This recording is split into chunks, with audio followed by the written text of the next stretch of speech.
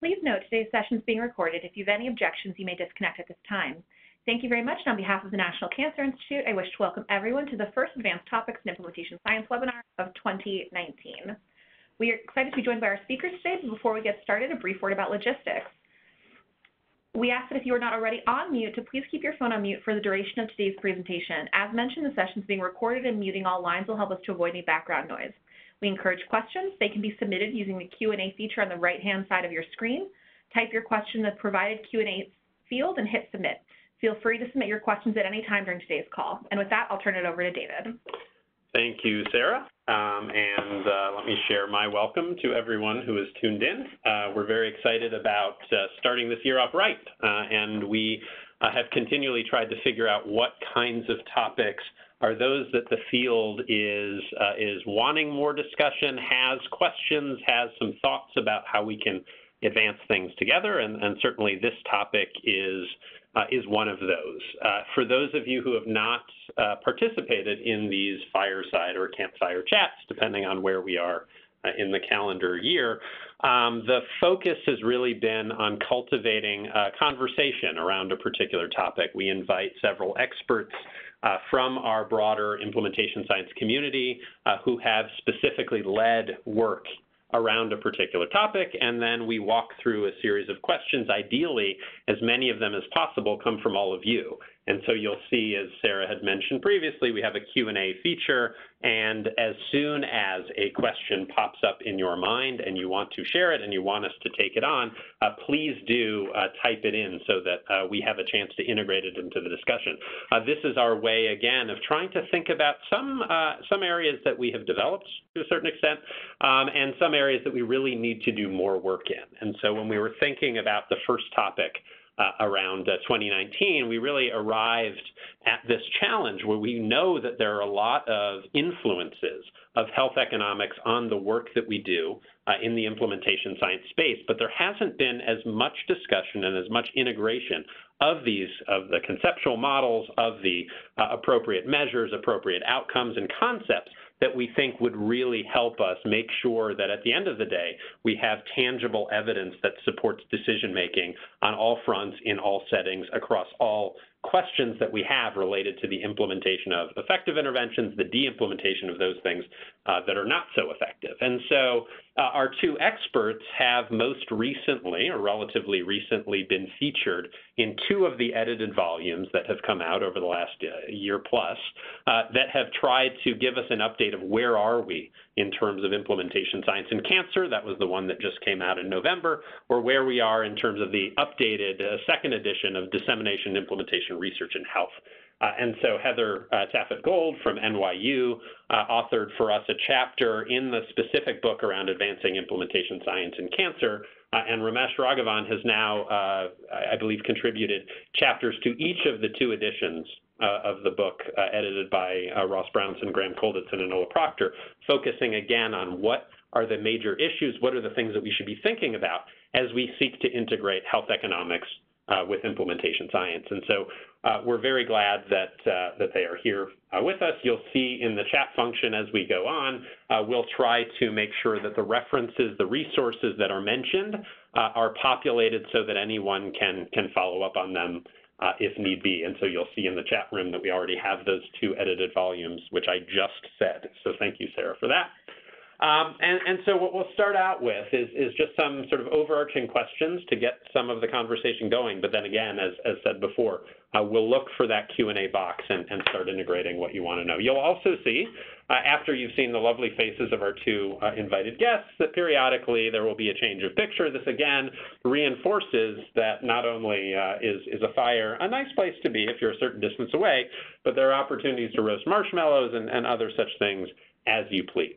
So if you're sitting by your fires, we're clearly sitting by our clip art. So thanks for that. So just to begin, for maybe Heather and then Ramesh, in addition to welcoming you both, I wonder if each of you in turn could talk a little bit about how you first became interested in implementation science more generally, and then specifically how you thought about the interface between health economics and implementation science. So Heather, you want to start us off? Sure. Thank you for having me today. I became interested in implementation science because of some colleagues who were conducting implementation research.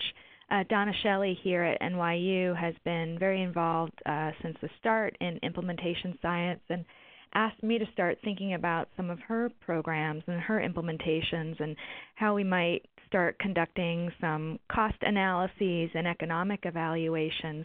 So I really give credit to Donna and her foresight in thinking about how important it is that you may have effective interventions and even effective implementations of those interventions, but decision makers need to know whether the interventions are worth it and whether those methods of implementation are worth it. And so that's how I got engaged, was really as a collaborator on projects.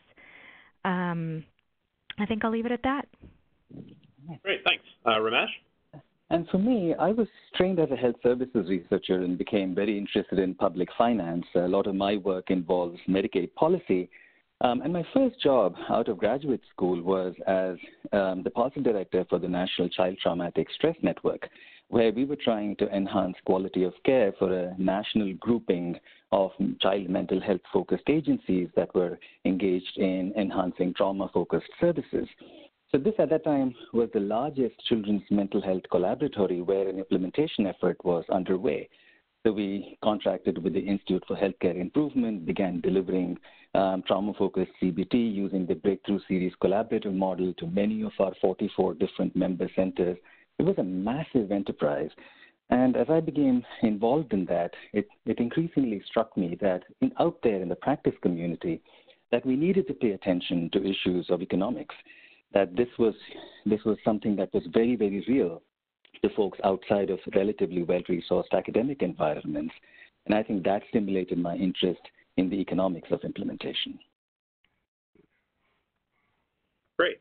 And I wonder if each of you, and maybe Ramesh, starting with you, can talk a little bit and maybe reflecting on the more recent work that you've done in trying to synthesize work in the field, how you've seen the activities around this overlap, this interface between implementation science and health economics advance.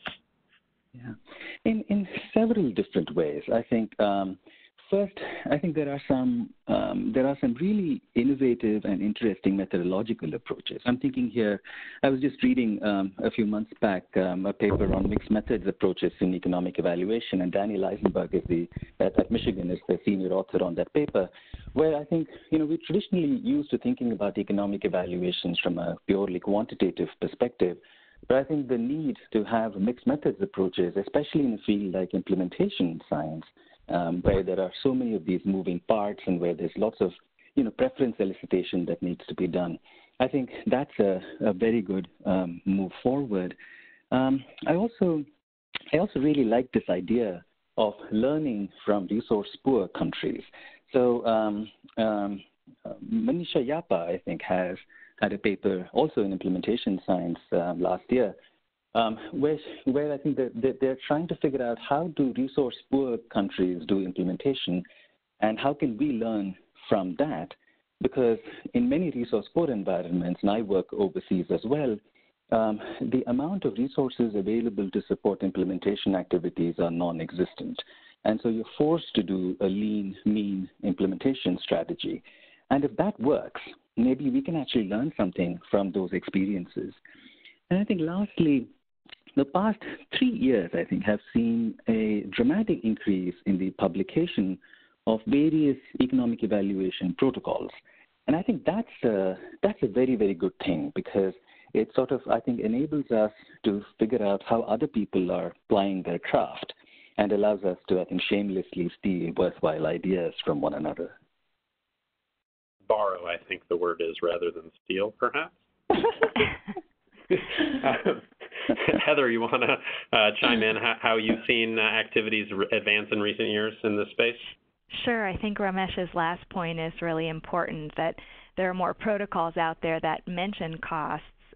So there seems to be a lot more awareness about the importance of incorporating a cost analysis, a budget impact analysis, a full economic evaluation by implementation scientists in the field. There's further development where people might actually conduct develop a model, so a simulation model, rather than only focusing on short-term outcomes. What's the longer-term impact if we can sustain these interventions that we're implementing? And so the modeling approaches are definitely developing. And finally, I would say there are more educational opportunities to learn about how to collect cost data, which cost data to collect.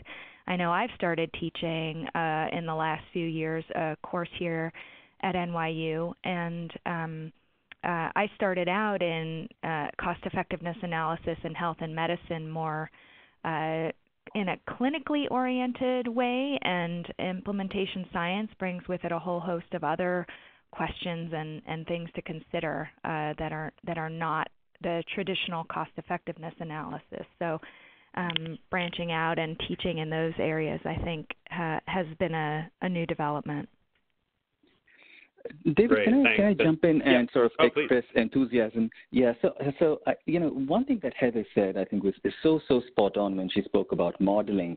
About 6 years or so, I think Hendricks Brown wrote a paper where he articulated the need for computational approaches and those sorts of strategies to better understand and model in a sort of an in vitro environment implementation strategies and approaches. And David, I think you wrote a paper also where you called for system science approaches to implementation research as well. I think what we have not seen, and it'll be great for us to think about this, is really creation of those sorts of implementation research simulation laboratories where we can sort of systematically parameterize a range of these implementation decisions and implementation actors, and either using agent-based modeling or any of these computational strategies that Hendricks talked about or others have spoken about, really move the science forward. And I think, I don't know if that is what Heather was alluding to, but I sort of wanted to underscore the importance of that comment. Heather, should that be amplified? Thoughts? Sure, yeah. So anything that you think might be sustained should be modeled in a longer-term way rather than just, here's the cost of what it was to implement this. No, it has longer-term impacts on individuals who are affected, on health systems, public health departments, on society. And if we're going to be responsible about potential impacts, then we should be modeling it, with the caveat that we need a lot of very good sensitivity analyses around that, because there is uncertainty about sustaining the effect, about modifications, adaptations, and whatnot that may happen downstream. But if you get people to quit smoking and hold that gain, it does have longer-term impact. We want to know the full potential effect of anything we're doing in the healthcare system. Sure. So just to continue to encourage people for adding questions, I see that we have a couple that have been thrown in, so I'm going to go with the first one that popped up. So I think each of you talked about the importance of collecting cost data, and there's a question, if either of you or both might talk a little bit more about any educational resources that could inform folks about, how or what kind of cost data that would be helpful to collect.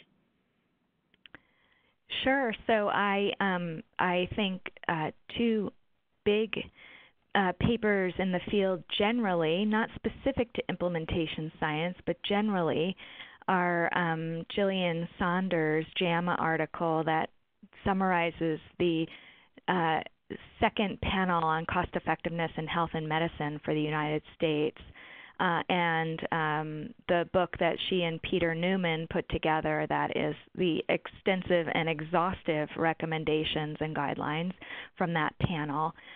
Those are great resources, and one paper I love is Deb Ritzwaller's paper on costing out behavioral interventions, because a lot of implementation science, at least that I've been involved with, is very focused on behavior change and getting people, like I said, to quit tobacco, to lose weight, to all these behavioral things. So those are some very introductory papers. I will say, actually, the Newman book is not introductory, but the JAMA paper is a nice outline for cost to collect. to actually get training. I don't know that TDERC includes a cost assessment component to their class. That's something we could talk about. I know here at NYU, our comparative effectiveness research training program has an implementation science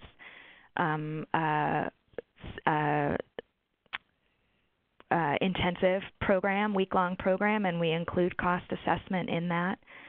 Those are some first things to go to about which data to collect and where to start. Great. Ramesh, any thoughts? Yes, so three things come to mind. I think first, a general good economic evaluation book, and I think I have Peter Drummond's book on my bookshelf, and there are several other really good ones that really sort of teach a researcher how you go about collecting and what it is that you sort of collect. Second, perhaps more specific, there are a range of these, for want of a better word, toolkits, which I actually am a big fan of because I think it gives people that are not sort of skilled in this set of activities, an approach that they can then use and then modify. The best one, certainly the longest toolkit, I think, costing toolkit has probably been the World Health Organization's choice, the choosing interventions that are cost-effective toolkit. In our own field of implementation research as well, Lisa Saldana has the COINS approach. Harriet Ward at Loughborough has her costing methodology for evaluating child welfare services. So I think there are a range of these collectively that I'm calling toolkits that are good resources for people that want to see how this is done in practice once they have a sense of what the theory is from an economic evaluation textbook. And I think finally, I can't emphasize enough the importance of collaboration because costing and implementation strategy involves a very intellectual intimate relationship between the economic evaluator and the actual implementation scientist, especially if you're using an activity-based costing approach, because you have to have these multiple conversations about exactly what somebody is actually doing, and then trying to figure out how do you attach costs to those activities. So that collaboration is extraordinarily valuable on both sides. So I think that's the third thing that I would like to emphasize. And as a quick note for folks who are looking for a lot of these resources that are being mentioned, you want to go ahead and check out the chat. So for many of you, that's going to be the speech bubble icon located in the bottom center of your screen. Go ahead and click on that to indicate it. It should turn blue. And then most, if at all, I think I missed one, Ramesh. This is quite the test. Of the books, articles, toolkits mentioned can be found there. Right. Yeah. And so again, as said from the outset, the goal has been to try to make sure that as our speakers mention different resources, that if we can populate the chat window with those as chats to everybody, then we're trying to do that as efficiently as we can, which Sarah is doing expertly. So great to already be able to respond to folks' questions. I want to ask a broader question, and then I think there are actually a couple as I'm just chatting or looking through what people have written to this point that might need to be follow-on questions. But more broadly, and maybe we can start with Heather and then move on to Ramesh. If you're thinking about moving forward, what do you see each of you as key next steps for research that bridges implementation science and health economics? This is your chance to talk to a pretty sizable group that I think is interested in what guidance or what directions you might suggest for them to go in. So Heather, you want to start us off? Sure. So what I think needs to happen is to have some kind of agreement about what costs matter and what should be incorporated in a cost analysis. I'm thinking, totally ironic, but there's a fire alarm going off during our fireside chat, so if I have to leave, I will. What I was saying is we need some guidance about what costs should be incorporated into analyses very, very explicitly, but transparency, I think, is what has been missing. You might see a cost analysis and says it costs this to, get people to do that in this particular intervention. And there often is not a justification why certain costs are included or excluded, what the costs represent, what perspective somebody is taking. Is this the payer perspective? Is it the healthcare sector perspective, the societal perspective? There's a lot of missing information, and so it would never be something that could be replicated or even comparable. So one of the terrific things about our traditional cost-effectiveness analysis in health and medicine and the guidelines we have is our outcome is always dollars per QALY gained or quality adjusted life year gained. And what's great about that is you can compare that that's the incremental cost effectiveness ratio across any type of intervention. It doesn't matter if you're trying to reduce the number of heart attacks in a population, identify more tumors in a population, get people, to take their diabetes medications. Whatever the intervention, we always have that same comparable outcome, the incremental cost effectiveness ratio of dollars per QALY gained by using a new intervention versus, say, usual care. So that has been a standard in the more traditional field, but as we apply what we know in health economics to implementation science, there are a lot of times it doesn't make sense to use that outcome. And so we need to think about, well, across all tobacco cessation interventions, maybe dollars per quit would be satisfactory, for example. So at least you're coming up with some guidance and standards for the short-term cost-effectiveness analysis, what I would call it, if you can't model fully to dollars per QALY gained or cost per QALY gained. So I see these issues around having comparable outcomes so we can say what interventions are worth it as one main issue. And I see another issue around transparency and justification for all of the costs we may or may not be including in our analyses. Those are two highlights for me. And I fully, agree with Heather's point about what it is that we're actually measuring in terms of outcome when we're evaluating it. And I think, QALYs make a lot of sense when we are focused on clinical outcomes. And some of the work that I do now, people are more focused on implementation outcomes. And so I'm using Enola Proctor's model here when I refer to implementation outcomes. So, I think it is perfectly legitimate for us to ask, does a particular implementation strategy at a particular cost increase fidelity scores? Does something enhance therapist competence? To give you two examples of implementation outcomes that we are currently studying in Denise Wilfley's NIMH-funded trial right now. So there, I think, in implementation research, we are forced to use outcomes, as Heather is saying, that are perhaps a trifle unconventional.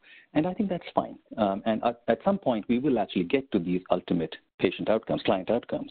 And these are perhaps intermediate steps where we establish the efficacy of implementation strategies on achieving implementation outcomes before we make that next step and talk about achievement of client outcomes.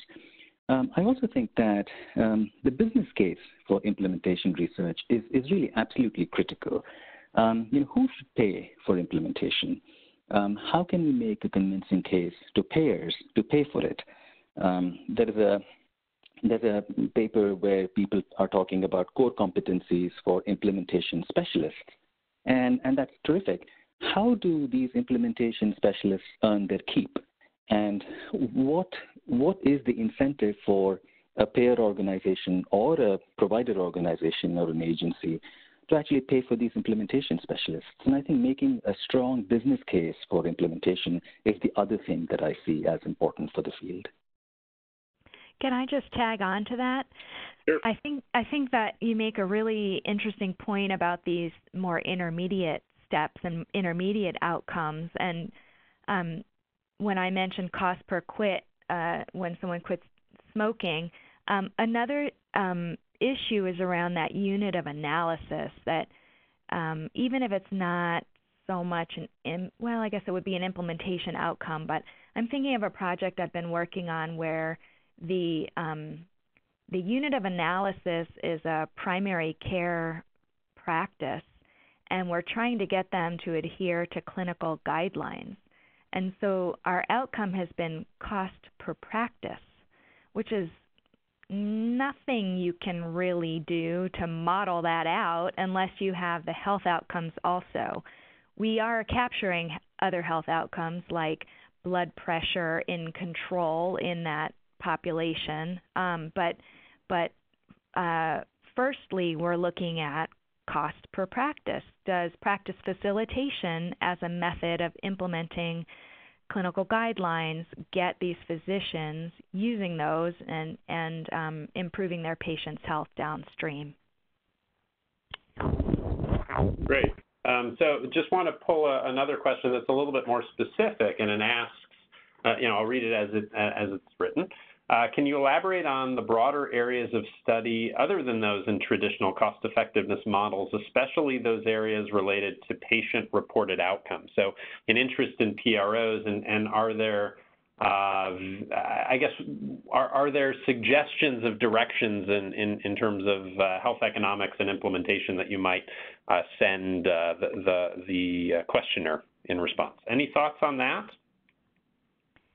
I actually do a lot of work in patient-reported outcomes implementation within the electronic health record. Mm-hmm. I have not thought about costing it out. I know it's incredibly expensive, and we're using our institutional funds to implement patient-reported outcomes into the EHR. I guess I don't know that I'm not sure I fully. Is the questioner asking about whether PROs could be the outcome, or is it implementation of PROs? So, it's a very good question, and we'd certainly invite the questioner to write a follow-up if we're misinterpreting things. I saw it as beyond just focusing on traditional cost-effectiveness of implementing PROs. Are there other strategies or other analyses that you might think would be particularly relevant given this area? That's my interpretation of it, but again, the questioner can write in a follow-up. And while we're waiting for that follow-up, it sounds like there is conceptually, right, there doesn't seem to be that much of a problem in, let's say, looking at self-reported satisfaction, for example, satisfaction with care as an outcome, especially if we're trying to implement something that we think is going to enhance someone's care. So conceptually, I think it can be done, though I confess I have actually not worked on any patient-reported outcome directly. Well, I could think of, costing out some kind of intervention that's supposed to reduce pain or improve physical function, and pain and physical function scores can be obtained directly from the patient using something like NIH Promise questionnaires. And you could look at, a group of people have high pain scores, and you say, we're putting in this intervention, and we want to know if it improves their pain.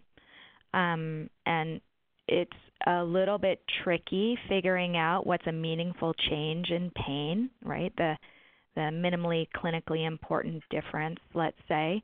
There's debate about how you quantify that, but you could quantify that and use it as your outcome for some kind of pain management intervention, let's say, if I'm interpreting the question correctly. Sure, and of course, we may have additional information, but why don't we move on to another question? What are some of the most effective ways to integrate implementation science and health economics with monitoring and evaluation of program interventions and the identification of opportunities for quality improvement? Any thoughts on that one? I think a lot of the traditional people that have actually done implementation research, especially in manufacturing organizations, are the quality improvement people.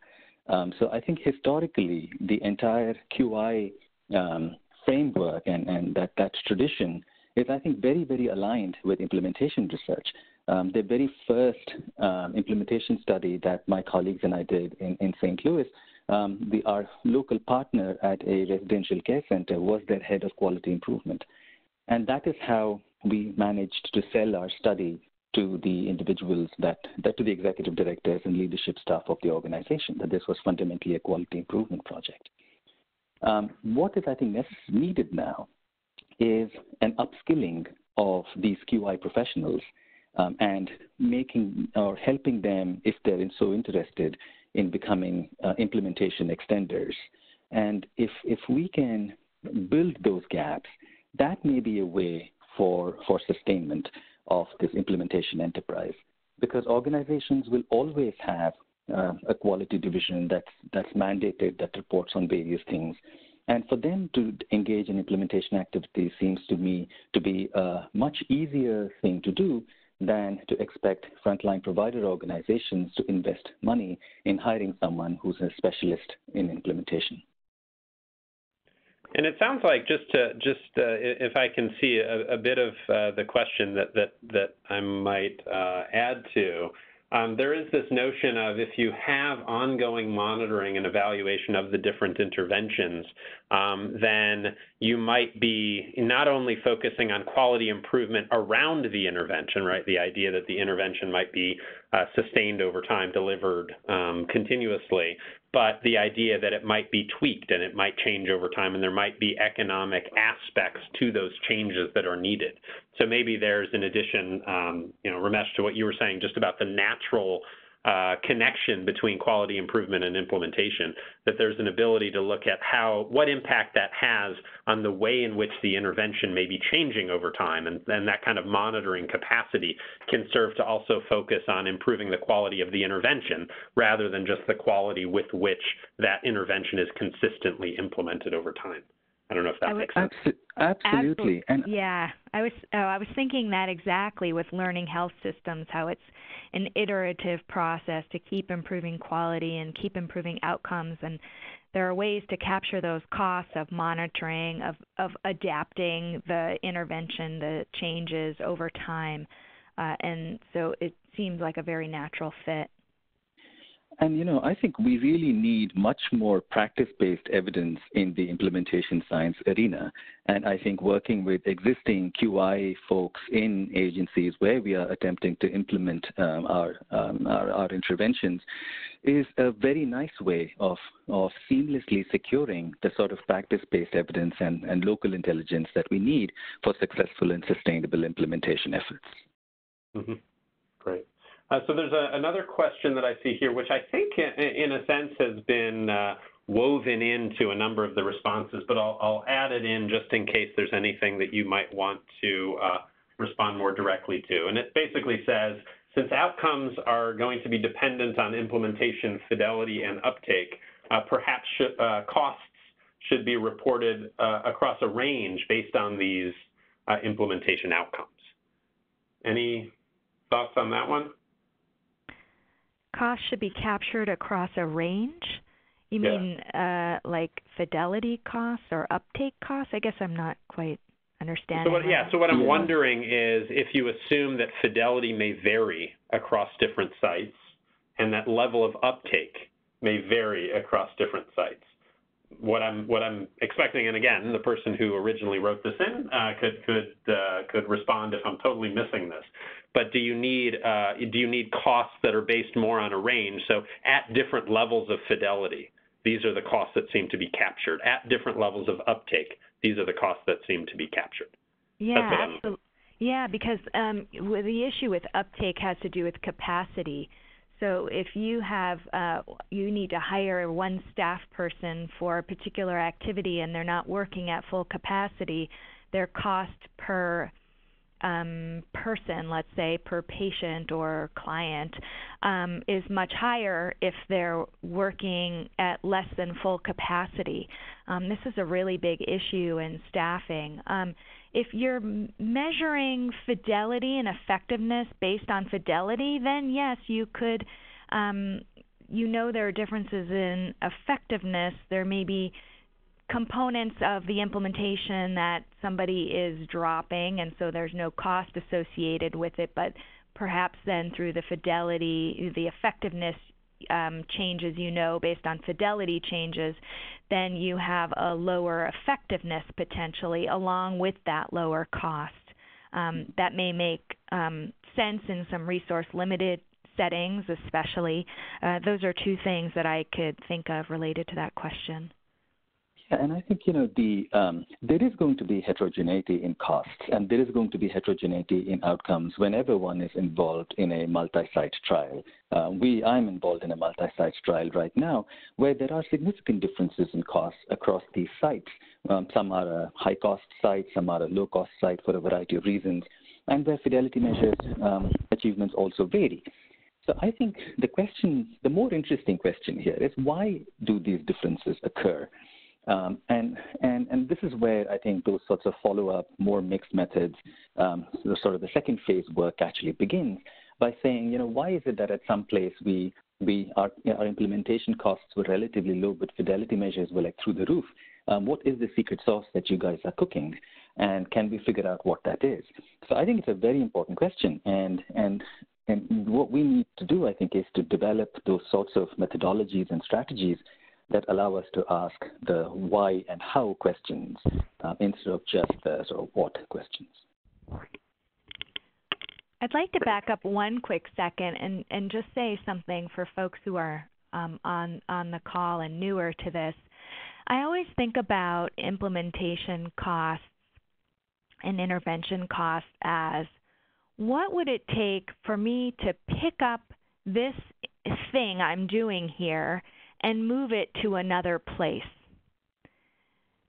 When we're measuring those costs in the central site where our intervention is taking place and everything is more controlled, it's pretty simple. And costs vary by wages, by so many things going on, that it's absolutely necessary to have ranges of costs. That it's going to be really hard to say, oh, it costs this much here, it's definitely going to cost this much over there in that other location. So we always do need to think about how and why the costs will vary by location and put ranges on those. Great. Thanks. So I want to just hit to, keeping in mind that, and seeing, thank you again for all the questions that are coming in, seeing that there are various questions that I think are pointing to some of the either facilitators or barriers that might be seen for investigators who are interested in incorporating health economics into implementation studies, and either resources or what kind of expertise they might need or what may stand in their way. I wonder if each of you could quickly, and maybe it's again the sort of two-part. There are certain facilitators that might make it easier for people who are interested. There also may be known barriers that they need to overcome. Maybe we can pull together for each of you a quick, what highlights you have in terms of, key facilitators that you think might be helpful, but also a few barriers that people should take note of. So maybe Ramesh, if you might take on those sort of two questions, A and B together, and then Heather. Certainly. So if we think about, so we can sort of group these as facilitators and barriers occurring within various domains, right? So for some individuals, it might be substantive knowledge. For others, it might be organizational buy-in, so on and so forth. So I'll give you an example from my studies, which largely involve working with so-called third sector organizations in delivering care. So here, I think the key facilitator is really getting leadership buy-in into this whole process. When there is leadership transition, or when the executive director of the agency does not sort of perceive the value in what it is that you're trying to do, or we have not managed as investigators to convey to them how this actually affects your bottom line, then when support there becomes lukewarm, we found that we aren't very successful. The QI folks sort of find excuses for not participating in meetings. Reports that we wanted to get don't appear. So there are those sorts of, I think, barriers that are set up, absent an organizational buy-in. For the same reason, I think the greatest facilitation I think that we can really do is, as I think I said before, making the business case for why these organizations should be partnering with us. And I won't belabor that point once again. And I would say one of the best facilitators is going to be finding, if you're not a cost-effectiveness analysis expert, is to find somebody you can work with and talk through the issues. Getting that kind of support is going to make it easier. I'm a trained methodologist, so I'm as a health services researcher, so that's my bent, is getting that help if you need the help.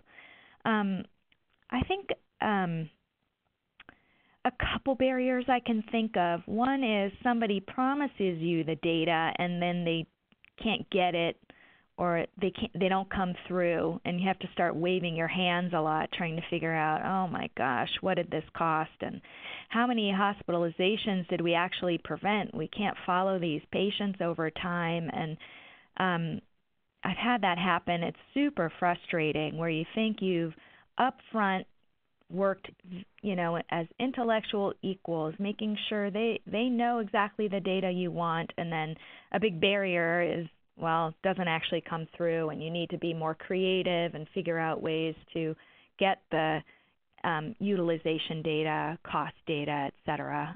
So that can be frustrating. I think also the fact that there hasn't been explicit agreement on the cost to collect and how to collect those data. Do you use salary information? Do you use hours worked for an hourly wage? There are all kinds of questions about feasibility. So you don't want to spend so much energy and time obtaining cost data, and it's going to have a really small impact on your analysis, then it's not worth it. But you also want to do a legitimate analysis with high quality cost data. So there's a tension between how rigorously you capture data and analyze it, and what's realistic given everybody's time constraints. So those are a few things I would say to that. Great. Let me ask, sorry, Ramesh, did you want to quickly jump in with them? Yes, I mean, whenever I hear Heather speak, I'm like, yes, that is so cool. So, I think it's also important, I think, for especially for new entrants who are interested in economic evaluations in implementation research, to recognize that this is still in many ways an imperfect science. And I think the subtext of Heather's comments is that, there is fuzz here. The questioner who raised the issue of ranges. So I think, find good collaborators, do the best science you can. And I think once the time comes to publish these papers, I think if one is honest and says, hey, this is the best that we could do, all of us who do this work are fully sympathetic of the challenges. And so I think you will receive an informed review when it comes to publication. Great, thanks. Just want to note that we have about 14 minutes left before folks likely have other things to jump onto. So we're going to try and get a little bit more rapid in our both questioning and our responses to see how many of the questions that are coming in we can entertain and at least try and address. So one quick one that I hear comes up a lot, and that's the question of when you need a sort of card-carrying health economist expert and need that person to really be leading the particular study that you want to do, versus where there are resources that can enable somebody who might be more in the implementation science space, but not as much of a health economist. So is there any advice for people as to how do you determine what level of expertise you need on your team, or does it come down to the "it depends" kind of answer? I'd say it depends. How savvy are you? How quickly can you learn? If you are an implementation scientist, you're already really smart. And so it just takes some time to read through some of these papers on how to do this. And maybe you need an accountant who can or someone with more of a bean counting mind to help you with, especially if it's a simpler kind of implementation, rather than a health economist. If I can push people away and say, no, just go get a bean counter, I do. Doesn't always require a full-blown economic analysis. I agree. I think review committees can be conservative, but I think if you're doing a project out in the real world, the idea of picking an accountant is actually excellent advice. Much of my work comes from the theoretical traditions of accounting, and I think it's a very conceptually powerful way to do costing. If you have access to top-notch health economists, by all means, collaborate with them. But that should not limit someone doing economic evaluations in this field. Great. So you'll still notice, hopefully, if you're keeping up on the chat box, that there's a fair number of different resources, one of them related to a question that I'm just about to ask. I think each of you have mentioned the importance of mixed methods, and there is a specific article that was just released, which Sarah has provided to folks. But I wonder if either of you might want to just comment briefly on any ideas for mixed methods cost studies in implementation science, as it was asked by somebody. I like to think of explanatory mixed methods studies, because I felt that that's where I have the most need. So after you sort of conduct this particular evaluation, you arrive at some costs, and you're looking at data, and you're really sort of not quite sure why exactly this is happening the way that the data says that they are happening. I think that's where it's sometimes often very nice to have an explanatory next step where you can have a methodologist assist you in uncovering some of those systems and processes that help you better understand your data. Of course, the other corollary is absolutely valid as well, and most of us, I guess, unconsciously do a lot of exploratory sort of work at the front end. I tend to think of mixed methods as really being integral to the practice of cost evaluations, economic evaluations, and I'm just glad that there is increasing attention being paid to this important methodological tool. Yeah, absolutely. I think qualitative methods are relevant in economic analysis. If you find something, it's just so expensive and you can't quite figure out why, talking to the folks on the ground in the implementations on the scene can be really useful. Oh, you know what? These folks are spending all this time on travel, getting across town. I'm in New York. It's relevant.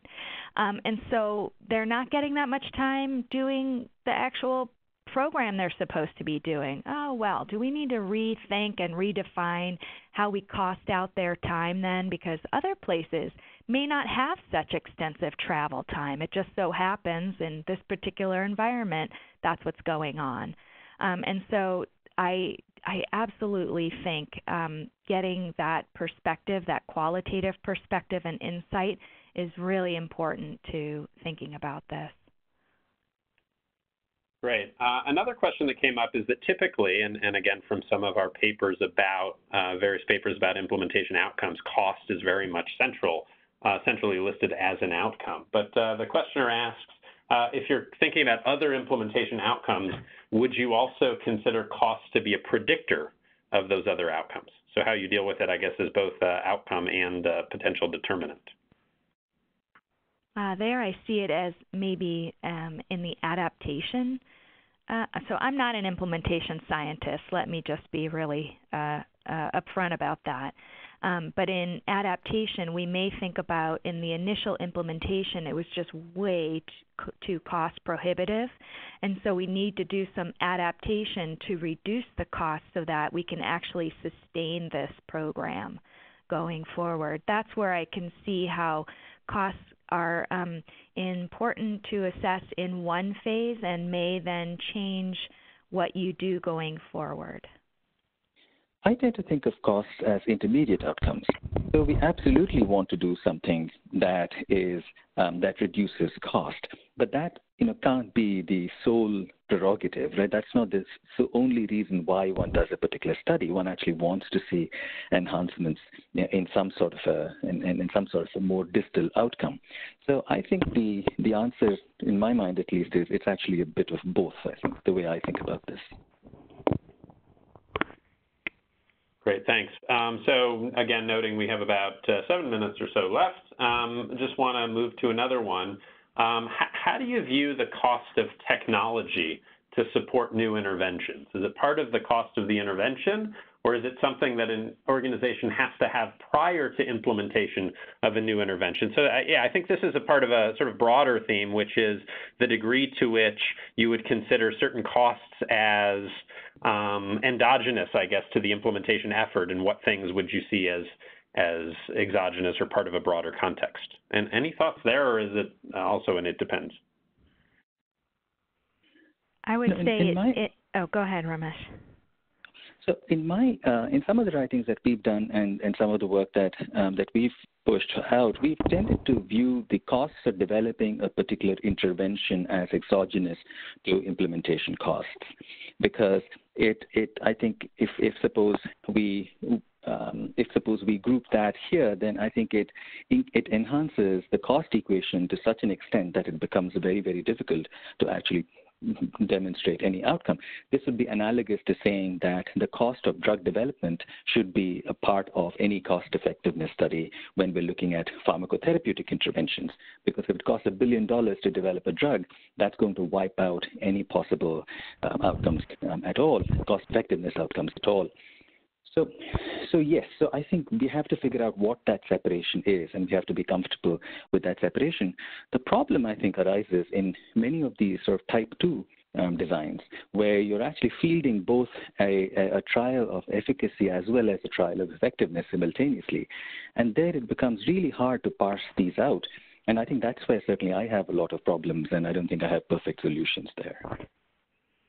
I think a lot of times the intervention would not be considered, the development of the intervention is that's done before the implementation, and so we wouldn't include it in the cost effectiveness analysis. Potentially adaptation costs we would.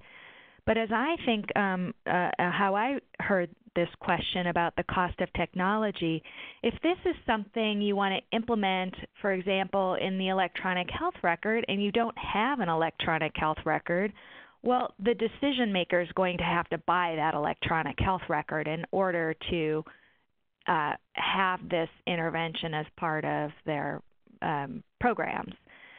So in that case, the technology would need to be in play in the cost analysis, or you can't do the intervention, right? It's different than picking up something off the shelf that's already been proven effective and you run with it versus, oh, you have to have this infrastructure in order to do this. Well, then you have to pay for the infrastructure, and it actually matters for how cost effective it might be. Yeah, and I think it speaks I think it speaks to a broader challenge that we've had throughout, which is trying to understand the bounds of a particular intervention and where does the intervention end and the implementation strategy begin. And so we've had different programs that in some cases have contained certain components that are really the intervention that's trying to improve health, and other components that are really focusing around trying to improve the implementation of those components. And so it sounds like in similar case, the technology might be readily available and it's about just trying to incorporate it, or it may require, I think, Heather, as you're saying, an upfront investment to make sure that it could actually be part of the intervention delivery process. Is that? Yeah. Okay. Good summary. Cool. Okay, so one last question that I have, which is related around this technology, and that's, and again, thanks a lot for all the questions, and apologies if we didn't get to all of them, but it asks around decision aid. So how do we study the cost of implementing in practice an intervention such as a decision aid that may be freely available on the web?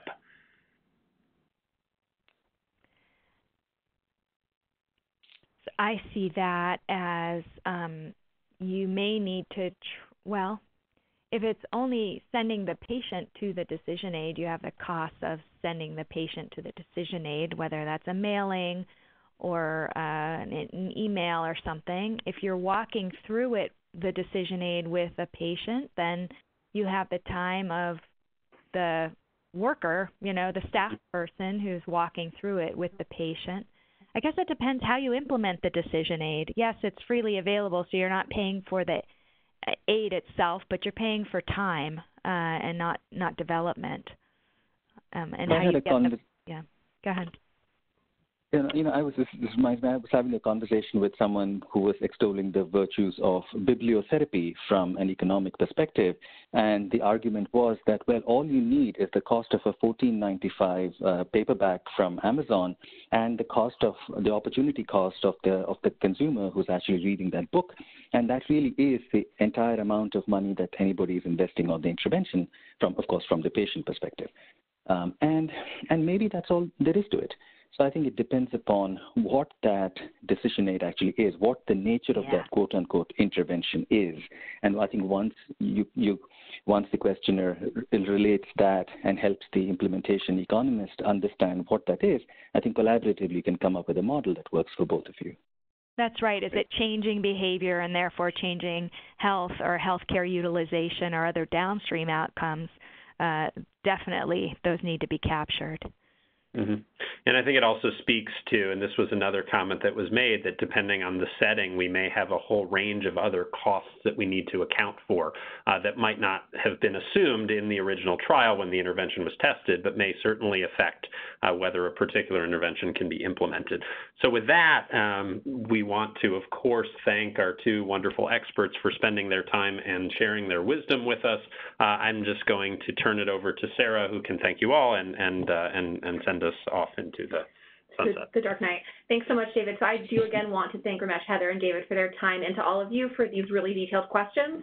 I'm going to do my best to aggregate all the resources mentioned, and I will be tweeting that out. It's a plug for us. So if you want to find that on Twitter, it'll be at NCI You can also find that on our website. Our Twitter is at the bottom of our page. So if you're looking for that, that is the place I'll be able to host that information.